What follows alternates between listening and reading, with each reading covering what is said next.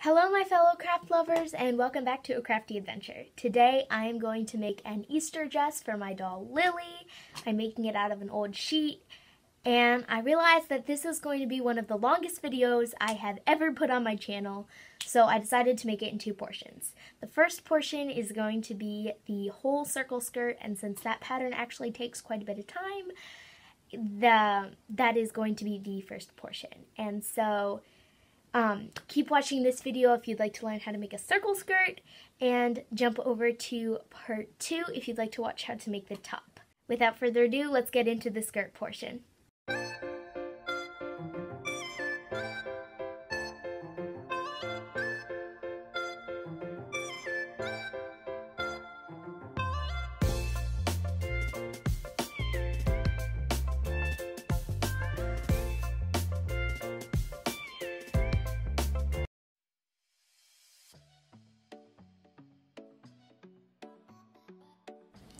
So I'm going to start with the pattern part of the circle skirt, and I will also show you how to make a second layer, so it will be double layer. So we need to find the radius of my doll's waist, but you can't really do that. So a simple math equation is radius equals circumference divided by 2 pi. So, my doll's waist is 10.25 inches, and if she were a human, I would add 2 inches, but since she's a doll, I only want to add 1.5 inches. And that would be about 12 inches, so I'm just going to go round up to 12 inches, because it just gives it more ruffle. So, the radius equals 12 over 2 pi, which is 6.28 approximately. So I've done that math, and that is 2 inches. And then I measured from her waist down to her knee, or in her case, I'm going to do midway between her knee and her foot. That's about 6 inches. So 2 plus 6, because that's basically just an extension of the radius of her waist. 2 plus 6 equals 8. And I'm doing all of this in inches. So I'm using my ruler. You can use a bigger ruler if you'd like to, but I'm just using this one. I'm going to go from the corner and draw a dot. And then I'm just going to draw 2-inch dots until I reach the other corner.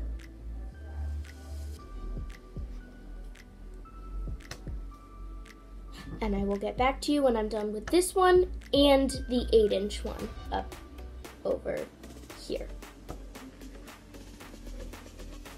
Okay, so I have drawn all of my dots, and I'm just going to draw them together. Don't worry if it's not going to be perfect. So, this is her layer, and we just have to mark where the fold is. And then I want to make a top layer. I want it to be about a 2-inch difference. So remember when we said that I wanted a 6-inch extension, 2 plus 6 is 8. Now I want a 4-inch extension, so 2 plus 4 equals 6. So all I'm going to do is cut out this pattern, take another sheet of paper, trace the top, and then do 6 on the bottom. So I will get back to you when I am done with that. Okay, so now that we have made our 2 patterns, we are ready to cut it out on our fabric. Now, my fabric is actually an old sheet. It's got this gorgeous ruffle part that I'm going to attempt to make into a collar. It's got this cute little embroidered bead part up here that I'm going to make the smaller layer of the circle skirt with. And then it's just got the regular sheet part that I'm going to make the actual shirt and circle skirt out of.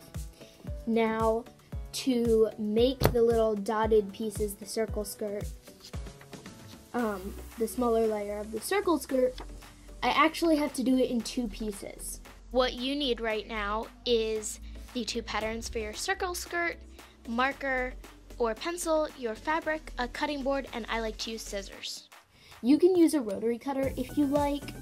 I just like my dad's scissors. So you're going to want to unfold your fabric. I'm going to do the big layer first. I like to do this to conserve fabric. Instead of folding it right in half down the center, I like to fold a side piece of it like this. So I'll take my bigger pattern that I'm cutting right now, and I fold right about there. Okay, so now that I know that I can make 2 quarter circles, I need to fold it in half again. And as you'll see right here, there are 4 layers. There's a fold here, and there's a fold here. And the 2 marked fold edges line up right there. Because the waist has to be the most precise part, I think, because it actually has to fit around a waist, I like to use a marker for that, just to make extra sure that I get it perfect. So now that you've done that, I like to just cut the other piece. I find it the easiest, but when I'm cutting it, I want to make sure that I'm leaving a little bit of seam allowance, because I'm going to teach you a really cool trick that makes it easier to make a seam, but you do need a little bit of fabric for it. So you're going to want to leave about 1/2 inch or about 1/4 inch.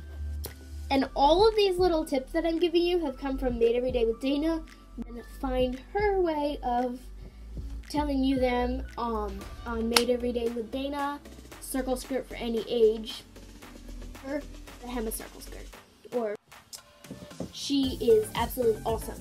All of her videos are awesome. They're very helpful. She's what started me sewing. I'm going to cut out this middle, and now we have a circle. So now we have 1 circle. I will show you how I'm going to fold this next one, since it's a different way of folding. Now this is probably the easiest way, because really all you have to do is hem them. So now I want to use this dotted portion to make the top layer. Let's do this. What I'm going to start off with is, again, what I like to do of measuring how big it is. I'm going to fold there. So I folded it in half. And if I just did this, this would get me 1/2 of the circle skirt. But I don't want 1/2. I want 2 halves. So I'm going to basically accordion it. We're just going to fold and then fold it 1 more accordion. So now we have the bottom piece, 1 fold, and the raw edge on this side, and we have 2 folds on this side, so 4 layers of fabric. Now what we're going to do is we're going to take a pattern, and on one of the folds, doesn't matter which, you're going to line it up on the side with 2 folds. You're going to put one of the folded corners there, and you're just going to trace around this. Like I said, be really careful that the waist is really good, but leave a little bit of seam allowance, about the same as you did with the other skirt, on this one. I'm going to cut this out, and I'll meet you at the sewing machine. Okay, so now that we've cut out all of our pieces, we're going to start on the machine. So I have 2 half circles of the top layer, because I really liked this little fabric. So, what we're gonna do, so if your fabric has a pattern on it, you're gonna lay them fronts facing, and you're going to sew them down the sides. Don't forget to do a forward and back stitch at the beginning and the end, and I'll get back to you when I have a full circle when both sides are sewn.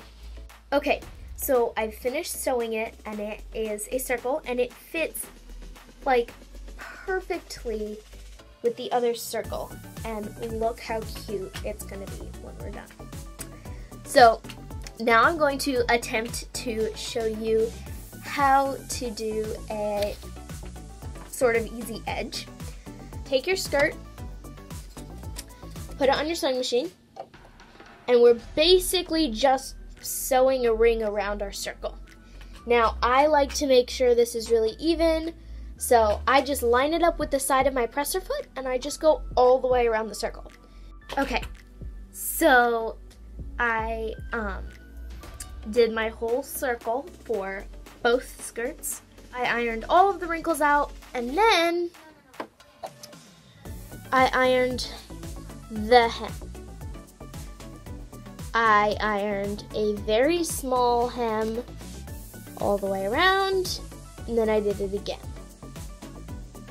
So now all you have to do is sew that hem in place. And you're just going to sew all the way around the circle, and then all the way around the other circle. Okay, so I did my whole line around both of the layers.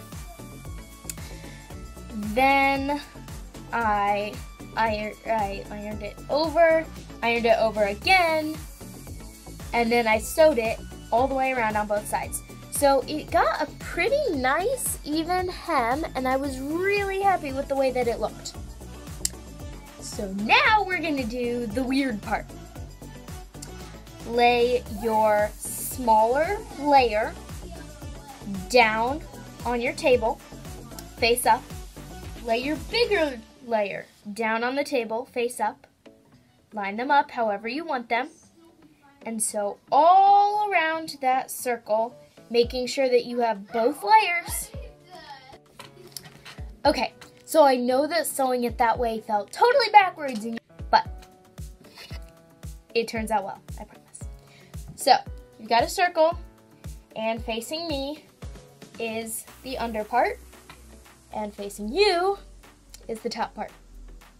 What you're gonna do is you're gonna take the top part, and you're going to stuff it through the circle in the middle. And shake it out.